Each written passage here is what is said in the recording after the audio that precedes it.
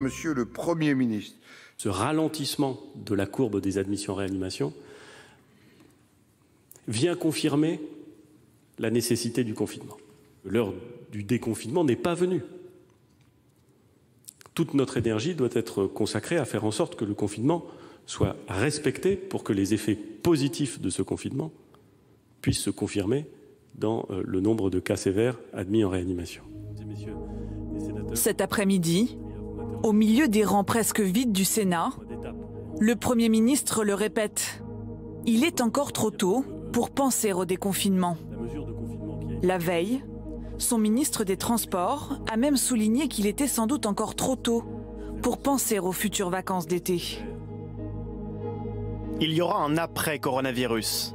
Mais pour l'instant, je conseille aux Français la plus grande prudence sur la préparation de leur voyage, car la situation aujourd'hui est encore trop incertaine. Je leur dis d'attendre.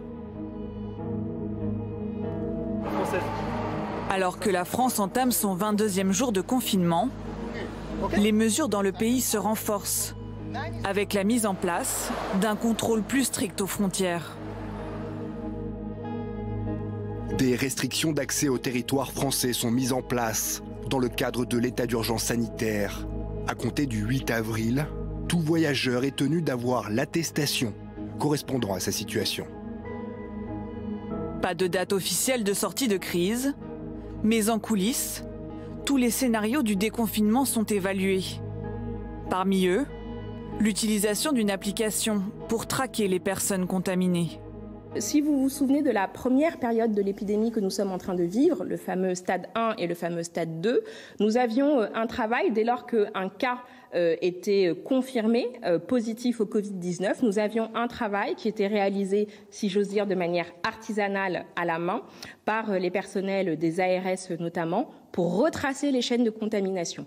Au fond, une application numérique du type de ce que nous discutons aujourd'hui, le fameux Stop Covid, il s'agit au fond d'automatiser une partie de ce processus. Pour piloter cette sortie de crise, le Premier ministre a nommé Jean Castex. Peu connu du grand public, ce proche de Nicolas Sarkozy est maire d'une commune dans les Pyrénées-Orientales.